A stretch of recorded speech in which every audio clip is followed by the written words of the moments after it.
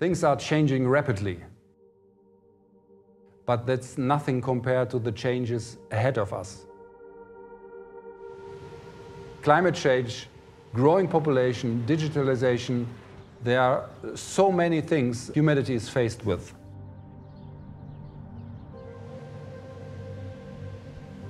So now is the moment to rethink or reassemble our strategy, to refresh our ways of thinking, researching, teaching.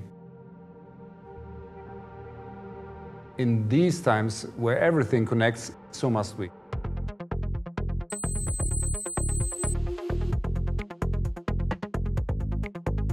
We are very much convinced that we have to approach another perspective on technology, less product and production oriented and more holistically according to the needs of humanity.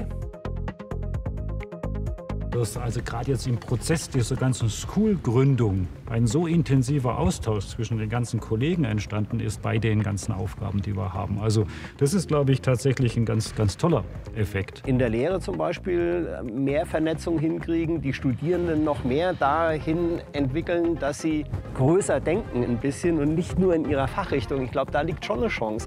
Das Thema Nachhaltigkeit ist ein wunderschönes Thema, um über alle Prozessketten hinweg Dinge miteinander zu verbinden.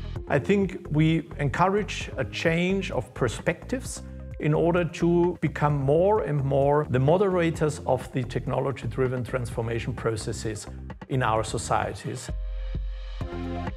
Technology needs to be usable and understandable for humans. This is the main task. Dieser Begriff Maschinenbau, der wird wahrscheinlich von so vielen Leuten missverstanden. Engineering and Design, das bringt vielmehr zum Ausdruck die Idee, dass hier eine Ingenieurskunst gefragt ist. Meeting engineers, talking with engineers about technical problems and solving them not only in the sense of technical solutions but on an aesthetical side as well is our great chance.